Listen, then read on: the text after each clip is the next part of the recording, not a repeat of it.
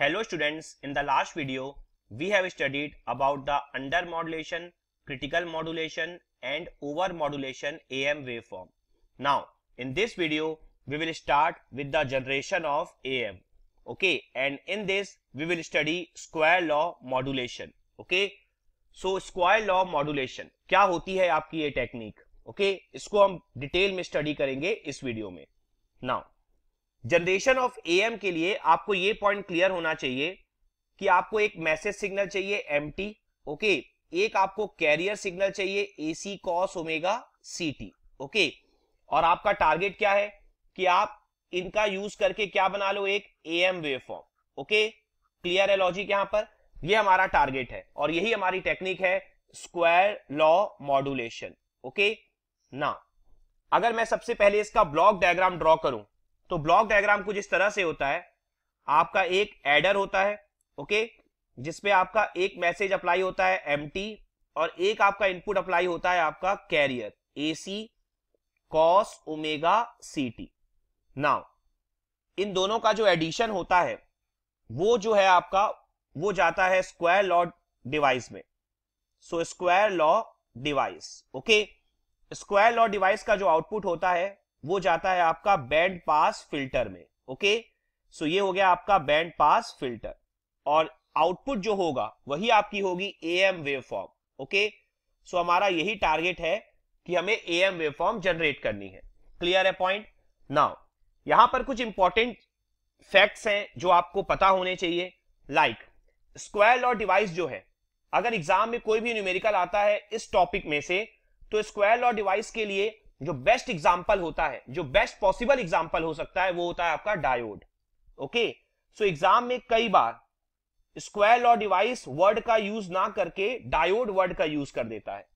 तो आपको क्लियर होना चाहिए कि स्क्वायर लॉ डिवाइस का बेस्ट एग्जांपल क्या है, आपका डायोड है. ठीक है, जहां तक क्वेश्चन है कि डायोड की स्टडी का वो आप एनालॉग इलेक्ट्रॉनिक्स पे पढ़ोगे ही. ठीक है ना, तो उसके लिए आपको वरी नहीं करना है. ठीक है ना, हमें यहां पर सिर्फ ये देखना है कि स्क्वायर लॉ डिवाइस की कैरेक्टरिस्टिक्स क्या होती है, जब उसे कोई इनपुट दिया जाता है तो वो किस तरह का आउटपुट जनरेट करता है. कम्युनिकेशन में हमारा टारगेट सिर्फ और सिर्फ इतना ही है. ठीक है ना, एक और पॉइंट है जो आपको पता होना चाहिए कि जो भी आपका कैरियर सिग्नल है, कोसाइन वेव है, वो हमेशा एक ऑक्सीलेटर से जनरेट करोगे आप. ठीक है ना, अगेन जो ऑक्सीलेटर है वो टॉपिक आप पढ़ेंगे एनालॉग इलेक्ट्रॉनिक्स में. ठीक है ना, तो यहां पर आपको उसके लिए ज्यादा वरी नहीं करना है. आपको सिर्फ पता होना चाहिए कि कोई भी फ्रीक्वेंसी सिग्नल जो होता है वो ऑक्सीलेटर से जनरेट किया जाता है. ठीक है ना, आपका ये जो स्क्वायर लॉ डिवाइस है उसका मैं यहां पर कोई इनपुट डिनोट कर देता हूं. सपोज करिए मैं इनपुट दे रहा हूं V1, तो जो इसका आउटपुट होगा मैं इसे ले लेता हूं V2. ठीक है, तो जो बैंड पास फिल्टर का आउटपुट होगा वो डायरेक्टली हमें मिल जाएगा एएम वेवफॉर्म. नाउ यहां पर जो स्क्वायर लॉ डिवाइस की जो कैरेक्टरिस्टिक्स होती है पहले हम उसका एनालिसिस कर लेते हैं, उसके बाद हमारे सारे काम आसान हो जाएंगे. तो जो स्क्वायर लॉ डिवाइस की कैरेक्टरिस्टिक्स होती है वो कुछ इस तरह से होती है. जब भी उसे कोई इनपुट दिया जाता है Vi, तो जो उसका आउटपुट होता है वो होता है A Vi plus B Vi का square and so on. Okay, A और B क्या है, आपके कॉन्स्टेंट्स हैं. तो हम क्या करेंगे अपने एनालिसिस में अप टू 2 टर्म्स तक ही कंसीडर करेंगे, A Vi plus B Vi का square. Okay, now square law device की कैरेक्टरिस्टिक्स के साथ साथ हमें बैंड पास फिल्टर का भी आइडिया होना चाहिए कि बैंड पास फिल्टर की फ्रीक्वेंसी रेंज आपकी कहां से कहां तक होगी. फिल्टर है ना, तो फिल्टर किसी ना किसी फ्रीक्वेंसी सिग्नल को पास करेगा ही और किसी ना किसी रेंज वाले सिग्नल को रिजेक्ट करेगा ही. तो हम उस रेंज का एनालिसिस कर लेते हैं बैंड पास फिल्टर की रेंज का. ओके, सो हमें पता है कि हमारा टारगेट क्या है. हमारा यहां पर टारगेट है एएम सिग्नल को जनरेट करना. ओके, सो मैं यहां पर एक एमटी कंसीडर कर रहा हूं और एमटी का जो फोरियर ट्रांसफॉर्म है एमएफ, जो हमने फर्स्ट एएम लेक्चर में भी स्टडी किया था, कुछ इस तरह से मैं कंसीडर कर रहा हूं. देखिए, एक आपका ट्रायंगल है. ठीक है, फ्रीक्वेंसीज एफएम, नेगेटिव साइड क्या हो जाएगी माइनस एफएम और this is your MF. Okay, हमने फर्स्ट लेक्चर में भी यही किया था, एमटी का Fourier transform MF. Okay, now जो हमने एएम वेव फॉर्म ड्रॉ की थी, अगर आप लास्ट वीडियोस को एनालाइज करेंगे तो आपको मिल जाएगी. तो देखिए यहां पर एसएफ कितना हो जाएगा आपका एक आपका यहां पर बनेगा triangle and one in the negative side, okay. और यहां पर एक आपका क्या बनेगा, इम्पल्स कैरियर के रेस्पेक्ट में एफसी पर, और एक इम्पल्स आपका कहां पर बनेगा, माइनस एफसी पर, ओके। एंड ये होगा आपका FC plus FM and this is your FC minus FM. Same आपका नेगेटिव साइड भी आप शो कर सकते हैं। तो ये हम ऑलरेडी एनालाइज कर चुके हैं प्रीवियस वीडियोस में, ठीक है। तो मैं यहां पर डायरेक्ट डायग्राम ले रहा हूं। इसे हम कहते थे upper side band, this portion को, okay, and this portion is lower side band. Same आपका नेगेटिव साइड में भी था, इसलिए हम इसे कहते थे double side band with full career. Now यहां पर मेरा एम क्या है, यहां पर मेरा एम ये है कि जब भी हम लोग एएम वेवफॉर्म कंसीडर करते हैं तो जो एएम वेवफॉर्म की जो रेंज होती है वो पॉजिटिव साइड क्या होती है, FC minus FM to FC plus FM, ठीक है। तो हमें कोई ऐसा बैंड पास फिल्टर चूज करना होगा जो कि एफसी माइनस एफएम से एफसी प्लस एफएम तक के सारे सिग्नल को पास होने दे और उनके अलावा सारी रेंज को वो रिजेक्ट कर दे, ठीक है ना। पॉइंट क्लियर है, क्योंकि हमारा जो एएम सिग्नल है वो FC minus FM to FC plus FM तक है, ठीक है ना। अगर हमारा बैंड पास फिल्टर इस रेंज में सारे सिग्नल को पास होने देगा तो हमारा एएम सिग्नल जो है वो प्रोड्यूस हो सकता है। क्लियर है। आउटपुट क्या आएगा, किस तरह से आएगा, इसका तो एनालिसिस अभी हम लोग करेंगे, लेकिन जो हमें इनिशियली जो समझ के चलना है कि हमें बैंड पास फिल्टर किस रेंज का चाहिए, तो ऑब्वियस सी बात है जो रेंज एएम की होगी उसी रेंज का ही हम क्या लेंगे, बैंड पास फिल्टर लेंगे, क्योंकि बैंड पास फिल्टर का ही आउटपुट क्या है, आपका एएम सिग्नल है। क्लियर है पॉइंट। सो यहां पर जो मेरा बैंड पास फिल्टर की रेंज है वो मैं कंसीडर कर रहा हूं FC minus FM to FC plus FM, okay. सो ये पॉइंट हो गया बैंड पास फिल्टर, और एक पॉइंट हो गया आपका स्क्वायर लॉ डिवाइस कैरेक्टरिस्टिक्स। ये दोनों पॉइंट बहुत इंपॉर्टेंट है। आप एक तरह से कह सकते हैं कि ये दोनों पॉइंट ही प्री रिक्विजिट है इस मेथड को समझने के लिए। क्लियर है। नाउ अब आप देखिए यहां से ये जो V1 है मेरा वो क्या है, इस एडर का आउटपुट है, ओके। इस एडर के दो इनपुट क्या क्या है आपके, एमटी है और एसी कॉस ओमेगा सीटी है, ठीक है।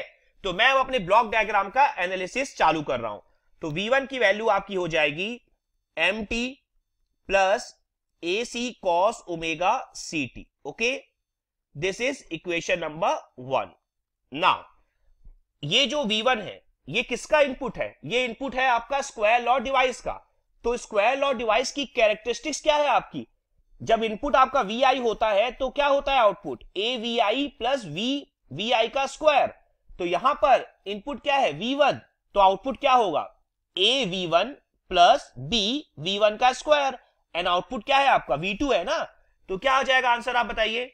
आंसर हो जाएगा V2 is equal to AV1 plus BV1 का स्क्वायर। नाउ हम लोग अब क्या करेंगे, फ्रॉम इक्वेशन 1 V1 की वैल्यू को पुट कर देंगे। तो V2 क्या हो जाएगा आपका AMT plus AC cos omega CT plus V1 का square, means A plus B के होल स्क्वायर का फॉर्मूला। तो कितना हो जाएगा M square T, okay, plus AC square cos square omega CT plus 2AB, 2AC MT cos omega CT। Clear है point यहां तक। नाउ अब ये जो आपका V2 है ये बैंड पास फिल्टर से पास होगा जिसकी रेंज है FC minus FM to FC plus FM। तो इसके लिए हम क्या कर सकते हैं, इसे हम अच्छे से समझ लेते हैं। देखिए आप यहां पर देखिए, हमें सबकी फ्रीक्वेंसी पता होनी चाहिए, अब हर एक टर्म की फ्रीक्वेंसी में पता होनी चाहिए, ठीक है। तो आप समझिए पहले यहां पर हमें MT की फ्रीक्वेंसी पता है। आप देखिए आपने डायग्राम ड्रॉ किया है, MT की फ्रीक्वेंसी क्या है आपकी FM है, हमें सिर्फ और सिर्फ पॉजिटिव साइड देखना है, ठीक है ना, okay. Now A into AC ये तो कांस्टेंट है, कॉस की फ्रीक्वेंसी क्या है आपकी FC है, ठीक है, ये भी हमें क्लियर है। नाउ M स्क्वायर T की फ्रीक्वेंसी आपकी क्या होगी, ठीक है। इस टर्म को एनालिसिस करने से पहले मैं अगले दो टर्म एनालाइज करूंगा, उससे आपको इस टर्म को एनालाइज करने में बहुत आसानी होगी, ठीक है। आप देखिए AC square cos square omega CT, पहले आप इसे ओपन कर लीजिए।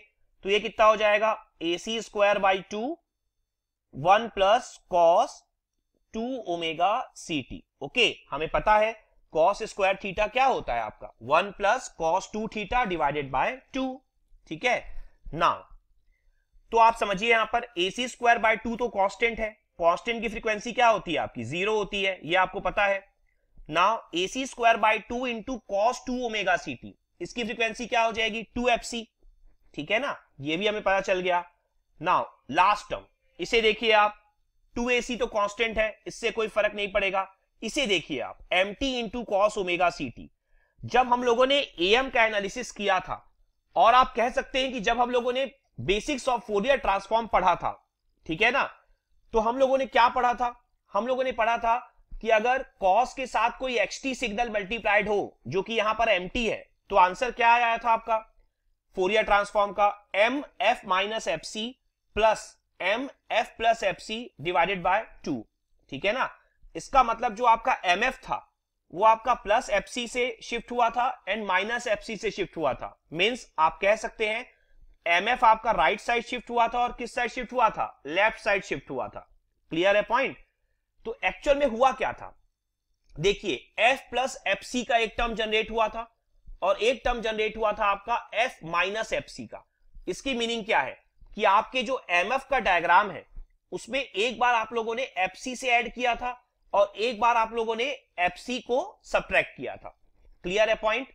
ठीक है, तो एक्चुअल में होता क्या है, इसकी मीनिंग क्या है, अगर मैं बिल्कुल आपको शॉर्टकट में समझाऊं इस बात को, हमने डायग्राम में बहुत डिटेल में देखा था इन चीजों को लास्ट वीडियोस में, लेकिन शॉर्टकट क्या है, शॉर्टकट ये है कि जब भी दो सिग्नल आपके मल्टीप्लाई होते हैं टाइम डोमेन में, तो उनकी फ्रीक्वेंसीज जो है वो ऐड एंड सब्ट्रैक्ट हो जाती हैं। ये बहुत ही आसान है, ठीक है ना, क्लियर है। तो MT की फ्रीक्वेंसी क्या है आपकी, FM है, और कॉस ओमेगा CT की फ्रीक्वेंसी क्या है आपकी, FC है।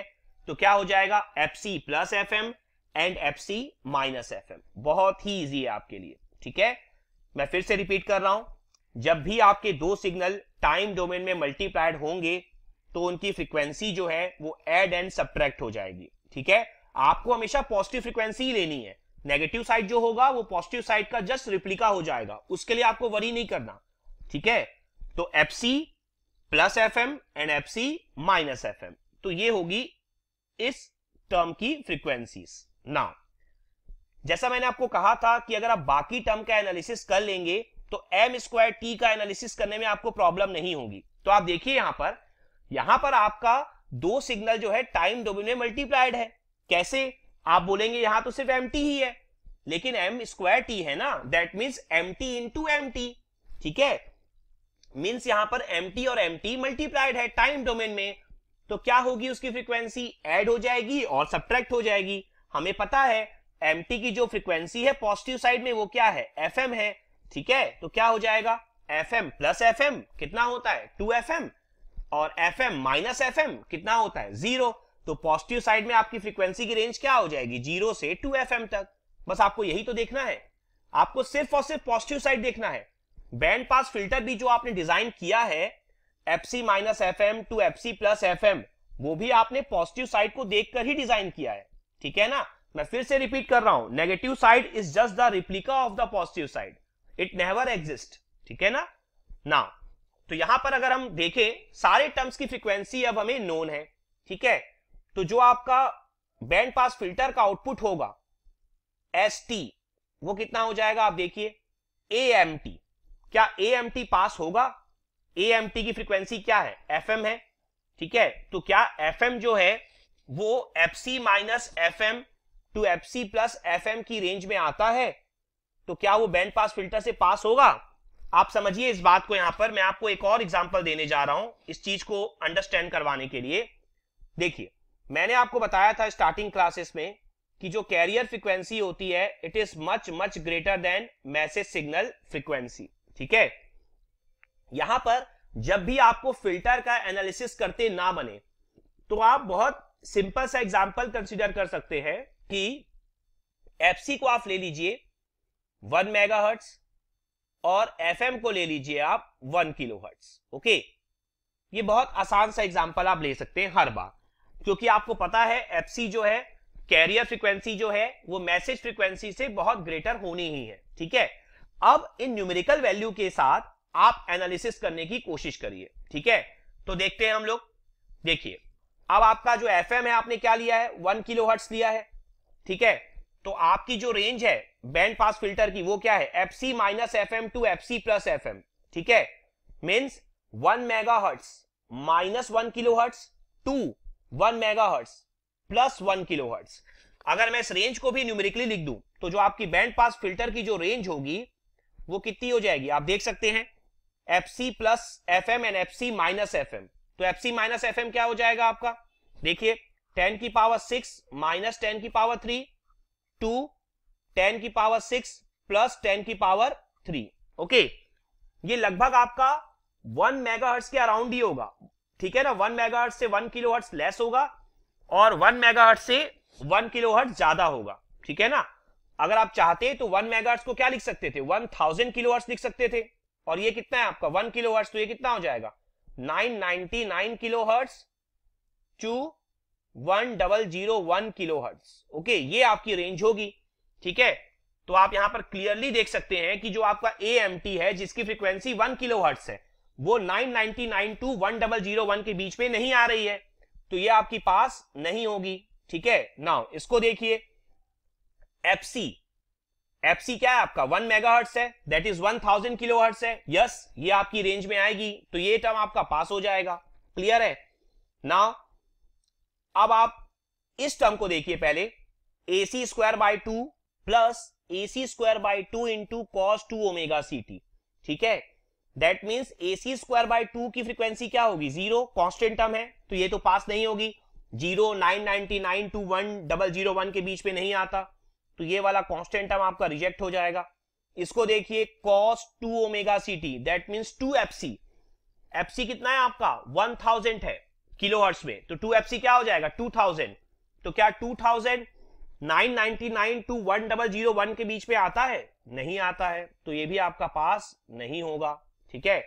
नाउ इस टर्म को देखिए, इसकी रेंज मैंने आपको क्या बताई थी, FC minus FM to FC plus FM, ठीक है ना। तो क्या ये पास होगा, एक्चुअल में यही तो पास होगा, क्योंकि बैंड पास फिल्टर की रेंज ही यही है, FC minus FM to FC plus FM, 999 kilohertz to 1001 kilohertz, ठीक है ना, क्लियर है। तो ये आपका पास हो जाएगा। नाउ इस टर्म को देखिए अभी आप, ये टर्म जो है आपका, इसकी रेंज क्या होगी 2FM, 0 to 2FM in the positive side, ठीक है। तो क्या हो जाएगा आप बताइए, 2FM की मीनिंग क्या होगी, FM आपने कंसीडर किया है 1 किलोहर्ट्ज, तो 2FM क्या हो जाएगा आपका 2 किलोहर्ट्ज हो जाएगा, क्लियर है पॉइंट। तो 2 किलोहर्ट्ज भी आपका पास नहीं हो पाएगा, क्लियर है पॉइंट, क्योंकि 2 किलोहर्ट्ज आपका 999 टू 1001 के बीच में नहीं आएगा, ठीक है। तो अभी के लिए मैं यहां पर इस टर्म को पास नहीं कर रहा हूं, क्लियर है पॉइंट। मैंने ऐसा क्यों कहा कि अभी के लिए, क्योंकि इसके बाद मैं आपको एक बहुत इंपॉर्टेंट एनालिसिस करवाने वाला हूं जहां पर इस टर्म का रोल बहुत बड़ा होगा। लेकिन फिलहाल जो आपने एग्जांपल कंसीडर किया है 999 टू 1001 वाला, उसके हिसाब से आपका ये टर्म भी पास नहीं होता है, क्लियर है पॉइंट। तो आपके दो टर्म सिर्फ पास हो रहे हैं यहां से, AC cos omega CT plus 2AC MT cos omega CT, clear है पॉइंट अच्छे से। नाउ यहां पर जो आपका ST हो जाएगा, इस एग्जांपल को मैं सेपरेट कर देता हूं, ठीक है ना, ये आपका सिर्फ और सिर्फ एग्जांपल था समझने के लिए। नाउ ST जो आपका यहां से आ जाएगा, अगर मैं cos ओमेगा CT को कॉमन ले लूं, ओके, तो देखिए यहां पर आपका जो स्टैंडर्ड फॉर्मेट होता है वो क्या होता है 1 प्लस होता है ब्रैकेट के अंदर, ठीक है। तो यहां पर AAC भी मुझे कॉमन लेना पड़ेगा, तभी 1 प्लस के फॉर्म में आएगा, ठीक है। तो यहां पर मैं A इंटू AC भी कॉमन ले लेता हूं, तो क्या आ जाएगा 1 प्लस के साथ क्या होता है आपका KA इंटू MT, ठीक है। तो यहां से देखिए A इंटू AC, ओके, यहां पर आपका AC जो है वो दोनों के दोनों टर्म में प्रेजेंट है, ठीक है। एक और इंपॉर्टेंट पॉइंट है जो हम मिस कर गए हैं, वो ये है कि यहां पर जो ब्रैकेट था उसके बाहर आपका B था, तो ये जो 2AC MT है उसमें B से भी मल्टीप्लाइड होगा, तो आप B भी लिख दीजिए, ओके। तो यहां पर अगर आप देखेंगे अब, तो क्या हो जाएगा आपका 2b अपॉन a, क्योंकि ac तो दोनों में प्रेजेंट था, जब आप a इंटू ac कॉमन लेंगे तो अंदर क्या बचेगा, 2b upon a। Okay, clear है पॉइंट। और आगे क्या बच जाएगा आपका, mt। क्लियर, तो ये आपका आंसर हो गया, ठीक है ना, 1 plus 2b upon a into mt। Now इस टर्म को, या आप कह सकते हैं इस इक्वेशन को, अगर मैं स्टैंडर्ड am के इक्वेशन से कंपेयर करूं तो स्टैंडर्ड जो am का इक्वेशन होता है वो क्या होता है, ac 1 plus KAMT cos omega ct। Clear है, तो आप देख सकते हैं cos ओमेगा ct दोनों में कॉमन है, 1 प्लस दोनों में कॉमन है, mt दोनों में है, तो Ka कितना हो गया, क्लियर है यहां से हमें 2b upon a, this is your Ka। Clear है। नाउ Ka निकल जाने के बाद एक चीज और है, कैरियर का एम्पलीट्यूड कितना है यहां पर, a इंटू AC है, तो जो कैरियर का एम्पलीट्यूड होगा आप इसे AC डैश ले लीजिए, क्या हो जाएगा, a इंटू AC हो जाएगा। क्लियर है, तो ये आपको दो फॉर्मूले मिल गए एक तरह से, Ka का फॉर्मूला मिल गया 2b अपॉन a, और कैरियर के एम्पलीट्यूड का फॉर्मूला मिल गया a into AC। Small a क्या है आपका, स्मॉल a जो स्क्वायर लॉ कैरेक्टरिस्टिक्स आपने यूज की थी ना, उस पे जो कांस्टेंट यूज किए थे वही आपका था a, और एक आपका कांस्टेंट b भी था, वो भी यहां पर यूज हो रहा है 2b अपॉन a में। क्लियर है, तो इस तरह से ये होती है हमारी technique square law modulation. Clear है अच्छे से। नाउ मैंने आपको ये टेक्निक पढ़ाते समय V2 के इक्वेशन में एक पॉइंट बोला था कि ये जो टर्म है आपका m स्क्वायर t वाला, मैं इसे अभी के लिए तो नेग्लेक्ट कर रहा हूं, ठीक है ना, पर इसका एक बहुत इंपॉर्टेंट एनालिसिस हो सकता है। अब आप समझिएगा क्या, ठीक है ना। तो अगर आप न्यूमेरिकल पॉइंट ऑफ व्यू से बात करेंगे तो आपको हमेशा यही इक्वेशन यूज करना है, this is your ideal equation, ये वाले जो आपने निकाले हैं, ठीक है। Ka की वैल्यू क्या होगी 2b अपॉन a, और कैरियर एम्पलीट्यूड क्या होगा a इंटू AC। बट अगर थ्योरिकल एनालिसिस करना चाहता हूं, क्योंकि कम्युनिकेशन सिस्टम में जैसा मैंने आपको कहा गेट और IAS के एग्जाम में और किसी भी अदर PSU के एग्जाम में थ्योरी क्वेश्चन भी पूछे जाते हैं, ठीक है ना, it is a mixture of theory as well as numerical. सो मैं यहां पर एक और एग्जांपल आपके लिए कंसीडर कर रहा हूं FC और FM की वैल्यू का। ओके, हमें पता है कि जो FC है वो ग्रेटर होनी चाहिए FM से, ठीक है। तो मैं सपोज करिए FC की वैल्यू यहां पर ले रहा हूं 100 किलोहर्ट्ज, ओके, और FM की वैल्यू ले रहा हूं मैं यहां पर 40 किलोहर्ट्ज, ठीक है। यहां पर आप देख सकते हैं 100 जो है 40 से बड़ा है, एक्चुअल में 2 टाइम्स से भी ज्यादा है, ठीक है, कोई प्रॉब्लम नहीं है। तो जो आपकी बैंड पास फिल्टर की रेंज हो जाएगी वो कितनी हो जाएगी, FC minus FM that is 60 to FC plus FM that is 140, ठीक है। तो ये मैं एग्जांपल यहां पर कंसीडर कर रहा हूं, कोई प्रॉब्लम नहीं है ना। अगर मैं फिर से V2 के इक्वेशन को देखूं तो A इंटू MT क्या है, FM है, FM मैंने क्या लिया है आपका 40, और बैंड पास फिल्टर की रेंज क्या है मेरी 60 टू 140, तो यस MT आपका पास नहीं होगा, रिजेक्ट होगा, करेक्ट था हमारा। नाउ इसको देखिए FC क्या है आपकी 100 थी, 60 टू 140 के बीच में आएगी, यस पास हो जाएगी, ये एनालिसिस भी हमारा करेक्ट था। नाउ आप पहले इस टर्म को देखिए, AC स्क्वायर बाय 2 जीरो है फ्रीक्वेंसी, 60 टू 140 के बीच में नहीं आएगी, पास नहीं होगी, ये भी करेक्ट था हमारा। इसको देखिए 2FC कितनी हो जाएगी 200, अगेन 60 टू 140 के बीच में नहीं आएगी, पास नहीं होगी, ये एनालिसिस भी हमारा करेक्ट था। लास्ट देखिए FC minus FM to FC plus FM, actual में यही तो बैंड पास फिल्टर की रेंज है, तो ये तो पास होगा ही, हर हाल में पास होगा। आप कोई भी एग्जांपल लीजिए, ये टर्म आपका हमेशा पास होगा ही होगा। क्लियर है। नाउ अब इस टर्म को देखिए m स्क्वायर t वाले को ध्यान से समझिएगा।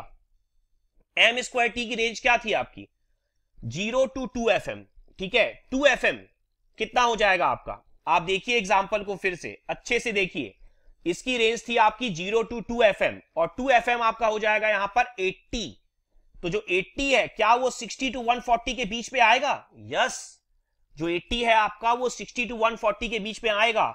इसका मीनिंग क्या है आपका, इसका मीनिंग ये है कि इस एग्जांपल के लिए ये टर्म आपका पास हो जाएगा। तो आप देख सकते हैं बाकी सारे के सारे टर्म बिल्कुल करेक्ट थे, वो पिछले एग्जांपल के लिए भी सही थे और इस एग्जांपल के लिए भी सही है। सही क्यों है? क्योंकि सेम है। लेकिन यहां पर देखिए जो एम स्क्वायर टी वाला टर्म है वो लास्ट एग्जांपल में पास नहीं हो रहा था, बट इस एग्जांपल में वो पास हो रहा है। तो फिर प्रॉब्लम क्या है, इस बात को हम एनालिसिस करते हैं। ठीक है, तो अगर सपोज करिए मैं इस एग्जांपल के लिए उसे पास करा दूं और एएम को अगर मैं फिर से ड्रॉ करूं, एएम का स्पेक्ट्रम जो हमने ड्रॉ किया हुआ है ऑलरेडी इस थ्योरी में, तो कुछ ऐसा था आपका एएम का स्पेक्ट्रम। ठीक है, केस 1 में आपको मिलता भी कुछ ऐसा ही, क्योंकि केस 1 में जो है आपका standard am wave form he generate हुई थी, जहां पर आपने एम स्क्वायर टी वाले को क्या कर दिया था, आपने नेग्लेक्ट कर दिया था। ठीक है, लेकिन जब केस 2 या एग्जांपल 2 आपने जब कंसीडर किया तो वहां पर आपने एम स्क्वायर टी वाले को साथ लेकर चले हो, आपने उसे कंसीडर किया है। तो प्रॉब्लम क्या है अब हम एनालिसिस करते हैं। ठीक है, तो अगर मैं यहां पर एम स्क्वायर टी वाले टर्म का भी फोरियर ट्रांसफॉर्म ड्रॉ कर दूं, ठीक है, तो क्या हो जाएगा आपका 0 to 2fm। ठीक है ना, तो ये कितना हो जाएगा, देखिए आपका कुछ ऐसा एक टर्म आ जाएगा। कहां तक आ जाएगा, अप टू 2fm तक। नेगेटिव साइड भी क्या हो जाएगा, अप टू -2fm तक। तो ये वैल्यू कितनी है आपकी, 2fm है।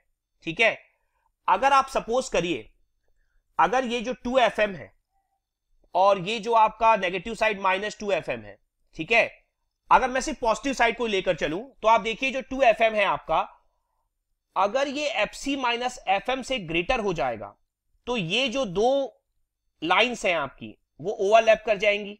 ठीक है ना, ये जो हमारा है आप देख सकते हैं, this is your upper side band and this is your lower side band. ठीक है, इसी में आपकी पूरी की पूरी इंफॉर्मेशन होती है एएम की।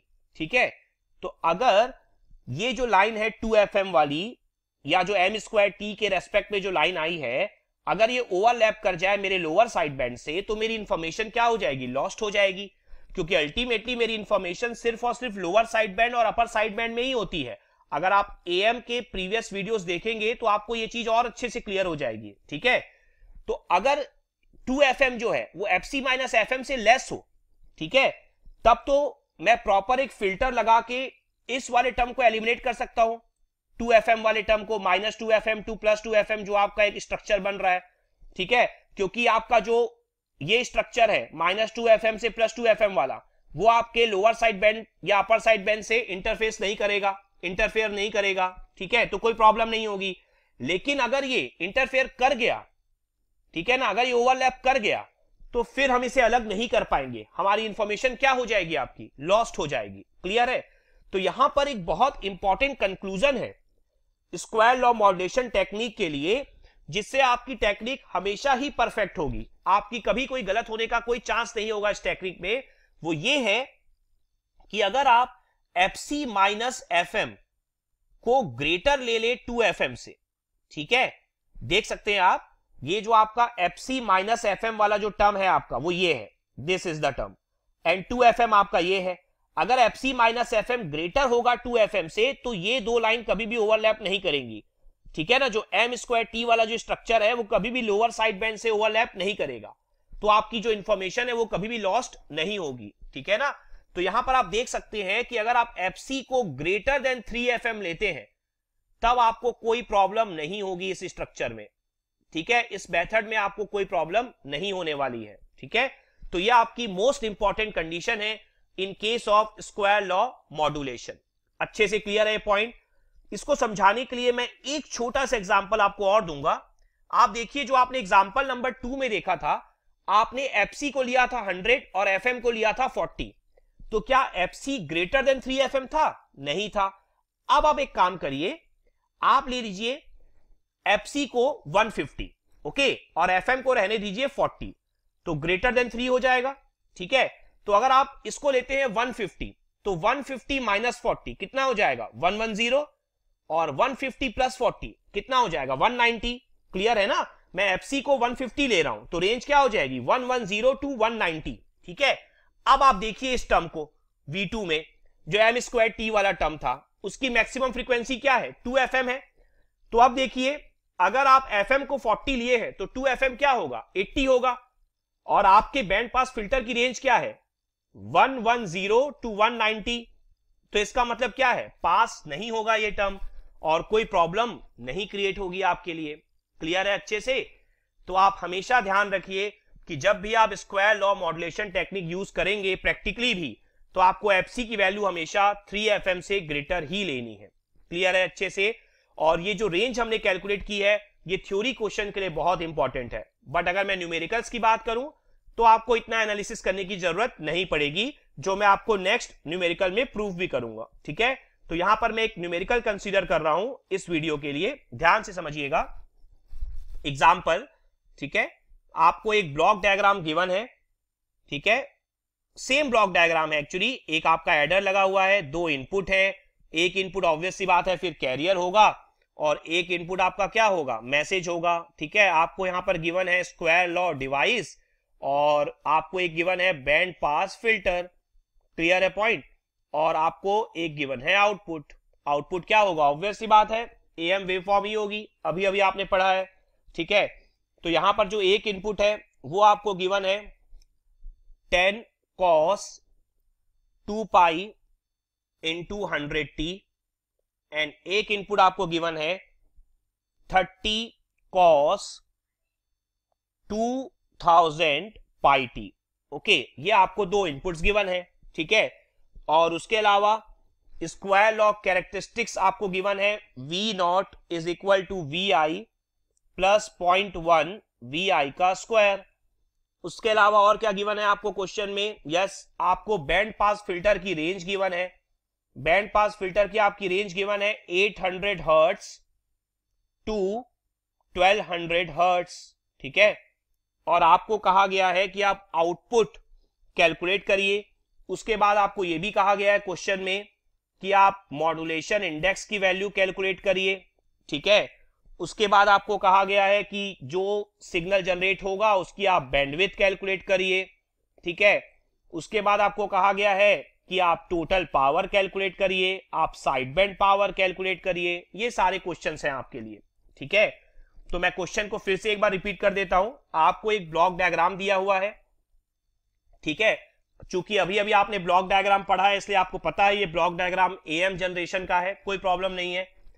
उसके बाद आपको स्क्वायर लॉ डिवाइस की कैरेक्टरिस्टिक्स दी हुई है यहां पर। ठीक है, बैंड पास फिल्टर की रेंज दी है, और जो जो निकालना है वो आपको कहा गया है, एमए, बैंडविड्थ, पीटी, पीएसबी। ठीक है, तो यहां पर अगर मैं इसे सॉल्व करने के लिए जाऊं तो मैं क्या करूंगा, इसे फिर से V1 ले लूंगा और इसे मैं फिर से V2 ले लूंगा। ठीक है, नाउ V1 क्या हो जाएगा आपका MT प्लस CT। क्लियर है? तो आप देखिए फिगर में कि MT क्या है और CT क्या है। एक पॉइंट और है, जब आप MT और CT को देखने जाएं तो आप कभी पोजीशन पे मत जाइएगा कि जो नीचे है वो CT होगा, जो ऊपर है वो MT होगा। ऐसा नहीं है, जिसकी फ्रीक्वेंसी ज्यादा होगी वो आपका क्या होगा, CT, और जिसकी फ्रीक्वेंसी लेस होगी वो क्या होगा, MT होगा। तो आप देख सकते हैं कि इस टर्म की फ्रीक्वेंसी आपकी लेस है तो यही आपका MT होगा। तो कितना हो जाएगा MT, 10 cos 200 pi T. Okay, and जो आपका CT है वो कितना हो जाएगा, आप देख सकते हैं यहां पर 30 cos 2000 पाई टी। कितना हो जाएगा, 30 cos 2000 पाई टी। क्लियर है? नाउ जो आपका V2 है, V2 क्या है आपका, V2 है आपका स्क्वायर लॉ डिवाइस का आउटपुट।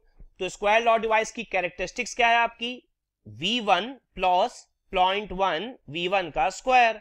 क्लियर है?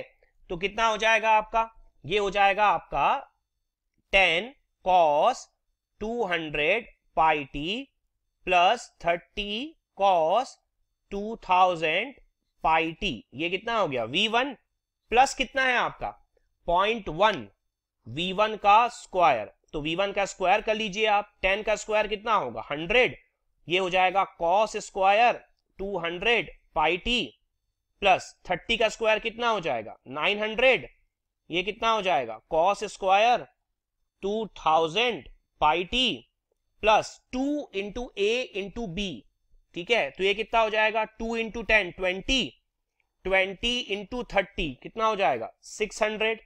Okay, 600 cos 200 pi T into cos 2000 pi T. Clear है? नाउ अब अगर मैं यहां पर चेक करूं कि कौन कौन से टर्म पास होंगे और कौन कौन से टर्म आपके रिजेक्ट हो जाएंगे, तो ध्यान से समझिएगा। हमें पता है कि जो बैंड पास फिल्टर आपको क्वेश्चन में गिवन है उसकी जो रेंज है वो है 800 टू 1200, ठीक है। तो आप यहां पर चेक करिए, ये जो आपका फर्स्ट टर्म है, ये आपका सारी फ्रीक्वेंसी ओमेगा है ना, तो आपको 2 पाई से डिवाइड करना होगा। फ्रीक्वेंसी कितनी होगी फर्स्ट टर्म की, 200 पाई अपॉन 2 पाई 100। क्या 100 आपका 800 टू 1200 के बीच में आता है? नहीं, तो रिजेक्ट। नाउ नेक्स्ट टर्म देखिए आप, 2000 पाई मतलब क्या होगा 1000। क्या 1000 आपका 800 टू 1200 के बीच में आता है? यस, तो पास हो जाएगी। नाउ लास्ट टर्म देखिए, सबसे पहले आप लास्ट टर्म क्या है देखिए आप, दो टर्म आपके मल्टीप्लाई हो रहे हैं टाइम डोमेन में। मैंने आपको क्या बताया थ्योरी में कि when to terms are multiplied in time domain there frequencies will be added and subtracted. उसके अलावा आप फॉर्मूला भी लगा सकते थे कॉस ए कॉस बी का। क्या होता है? Cos A plus B and cos A minus B. देखो यहां पर भी क्या हो रहा है, ऐड और सब्ट्रैक्शन ही तो हो रहा है ना, तो वही सेम प्रोसीजर है आपका। तो यहां फ्रीक्वेंसी कितनी है आपकी 1000, यहां फ्रीक्वेंसी कितनी है 100, तो कितना हो जाएगा 900 एंड 1100। क्या पास हो रहा है? यस, 800 टू 1200 के बीच में 900 भी होता है और 1100 भी होता है, तो ये टर्म आपका पास हो जाएगा। कोई पॉइंट नहीं है यहां पर, कोई दिक्कत नहीं है हमें। नाउ यहां पर अगर देखें इस टर्म को कॉस स्क्वायर वाले, तो इस टर्म को आप देखिए, कॉस स्क्वायर थीटा क्या होता है आपका 1 प्लस, ठीक है। 1 प्लस जब आप लिखते हैं तो 1 प्लस मतलब डीसी टर्म, डीसी टर्म तो पास होगा नहीं क्योंकि डीसी टर्म की फ्रीक्वेंसी क्या है 0, ठीक है। उसके बाद आप क्या लिखते हैं कॉस 2 थीटा, तो यहां पर इसकी फ्रीक्वेंसी कितनी है 100, तो 2 से मल्टीप्लाई करने के बाद क्या हो जाएगी 200, ठीक है ना। ये टर्म क्या बनेगा 1 प्लस कॉस 400 पाई टी, ठीक है। तो 200 फ्रीक्वेंसी जो है वो पास होगी? नहीं होगी, तो ये टर्म भी आपका रिजेक्ट हो गया। ना इसको देखिए, कॉस स्क्वायर थीटा है, फिर से क्या होगा 1 प्लस, तो 1 तो आपका डीसी टर्म है, रिजेक्ट हो जाएगा। आगे देखिए कॉस 2 थीटा मतलब क्या हो जाएगा, इसकी फ्रीक्वेंसी कितनी है अभी 2000 पाई मतलब 1000 है, 2 से मल्टीप्लाई करेंगे क्या हो जाएगा 2000। क्या 2000 आपका 800 टू 1200 के बीच में आएगा? नहीं आएगा, तो ये भी क्या हो जाएगा आपका रिजेक्ट हो जाएगा। कोई प्रॉब्लम नहीं है हमें यहां पर भी। नाउ कौन कौन से टर्म आपके पास हो रहे हैं इसे आप पहले लिख लीजिए। तो V2 लिखने की जगह आप डायरेक्ट आप लिख लीजिए अब आउटपुट। आउटपुट कितना हो जाएगा देखिए आप 30 cos 2000 pi T, okay, plus देखिए आप यहां पर कौन सा टर्म पास हो रहा है, ये 600 वाला, और 0.1 से मल्टीप्लाई भी हो रहा है, ठीक है। तो कितना हो जाएगा 60, ठीक है। ये हो जाएगा cos 200 pi T into cos 2000 pi T. Clear है अच्छे से? तो अब अगर आप स्टैंडर्ड फॉर्म में लिखने की कोशिश करें तो आप देख सकते हैं यहां पर कैरियर कौन सा है 2000 पाई वाला है, तो सबसे पहले आप कैरियर को कॉमन ले लीजिए, तो कितना हो जाएगा cos 2000 पाई टी। क्लियर है? नाउ अंदर क्या बचेगा देखिए, यहां पर एम्पलीट्यूड 30 है कैरियर का, तो आप 30 भी कॉमन ले लीजिए, तो यहां पर 1 बच गया, 1 प्लस 60 अपॉन 30, ठीक है। तो कितना हो जाएगा 2 हो जाएगा ये। क्लियर है अच्छे से? Now 2 cos 200 pi T. Clear है? तो ये एक्चुअल में आपका स्टैंडर्ड फॉर्म में आ गया। स्टैंडर्ड फॉर्म क्या होता है आपका AC 1 plus KAMT cos omega CT। आप देख सकते हैं MT की जगह यहां पर डायरेक्टली cos टर्म लिखा हुआ है, दैट मींस ये सिंगल टोन मॉड्यूलेशन का एग्जांपल था आपका। सो यहां पर 2 क्या होगा आपका 2 होगा आपका MA, ओके। सो आपको मॉड्यूलेशन इंडेक्स यहां से मिल गया, modulation index MA is equal to 2। Clear है पॉइंट? अब नेक्स्ट क्वेश्चन क्या पूछा गया है, नेक्स्ट क्वेश्चन पूछा गया आपसे बैंडविड्थ। आपको पता है ये AM का एग्जांपल है, एम्पलीट्यूड मॉड्यूलेशन का एग्जांपल है, तो एम्पलीट्यूड मॉड्यूलेशन में बैंडविड्थ क्या होती है 2FM, ठीक है। आप देख सकते हैं FM कितना है यहां से आपका 100 है, ठीक है। तो 2FM कितना हो जाएगा आपका 200। सो बैंडविड्थ आ गई हमारी 200 हर्ट्ज, ओके। पावर का क्या फॉर्मूला होता है PC 1 plus MA square upon 2, okay. PC का फॉर्मूला क्या होता है आपका AC स्क्वायर बाय 2, ठीक है। तो आप देख सकते हैं क्वेश्चन में आपको AC की वैल्यू भी गिवन है। AC क्या है आपका कैरियर का एम्पलीट्यूड है 30, तो आपको गिवन है, इस पे आपको कोई प्रॉब्लम होगी नहीं। क्लियर है अच्छे से? तो ये सारी चीजें आप कैलकुलेट कर सकते हैं, इसमें आपको कोई प्रॉब्लम नहीं होने वाली। तो यहां पर जो मेन था वो यही था कि आप AM का इक्वेशन निकालिए और उसके बाद आप MA आइडेंटिफाई कर लीजिए। उसके बाद के सारे क्वेश्चन आपके लिए बहुत इजी थे, ठीक है। नाउ एक और इंपॉर्टेंट पॉइंट है यहां पर, आपने देखा था जब हमने डिराइव किया था इस चीज को, AM इक्वेशन को, ठीक है, फर्स्ट केस में, तो देखिए ये रहा आपका इक्वेशन। तो आप देखिए जो इक्वेशन आया था उसमें KA आपने डायरेक्ट निकाल लिया था 2B अपॉन A, और कैरियर एम्पलीट्यूड आपने निकाला था A इंटू AC। तो क्या मैं इस क्वेश्चन में डायरेक्टली इस चीज का इस्तेमाल कर सकता था क्या? तो आप देखिए यहां पर जो आपका A की वैल्यू है वो कितनी है, 1। आपका स्क्वायर लॉ डिवाइस का कैरेक्टरिस्टिक्स क्या था, AVI प्लस BVI का स्क्वायर। तो A की वैल्यू 1 है और B की वैल्यू क्या है, 0.1 है, ठीक है, क्लियर है अच्छे से। तो यहां पर मैं अगर मेथड नंबर 2 लूं इस क्वेश्चन के लिए, तो A आपका 1 है और B आपका है 0.1, क्लियर है अच्छे से। तो जो KA है वो कितना होता है, 2B, 2 इंटू 0.1 अपॉन 1, कितना आंसर आएगा, 0.2, ठीक है। हमें पता है जो MA होता है वो क्या होता है, KA इंटू AM, ठीक है। अब आप यहां पर चेक करिए कि जो आपका AM है वो कितना है, AM है आपका यहां पर 10, ठीक है। तो यहां से KA मतलब 0.2 इंटू 10, आंसर कितना हो जाएगा आपका, 2 हो जाएगा। आप देख सकते हैं आपका MA जो है वो फिर से क्या आ रहा है, आपका 2 ही आ रहा है, सेम आंसर। तो कोई प्रॉब्लम नहीं होगी हमें, क्लियर है पॉइंट अच्छे से। तो इस तरह से भी आप सॉल्व कर सकते थे। ये डिपेंड करता है कि क्वेश्चन जो है वो ऑब्जेक्टिव में पूछा गया है कि सब्जेक्टिव में, और ये भी डिपेंड करता है कि क्या आपको फॉर्मूला याद है KA का, ठीक है। तो ये आपका कंप्लीट क्वेश्चन था, ठीक है। तो ये आपका एनालिसिस कंप्लीट होता है यहां पर जनरेशन ऑफ AM का। इसमें अगर आपको कोई भी डाउट हो किसी भी पॉइंट पर तो आप उसे कमेंट सेक्शन में जरूर पोस्ट करिएगा, ठीक है। नेक्स्ट वीडियो में मैं कंसीडर करूंगा डीमॉड्यूलेशन ऑफ AM, ठीक है। Good bye.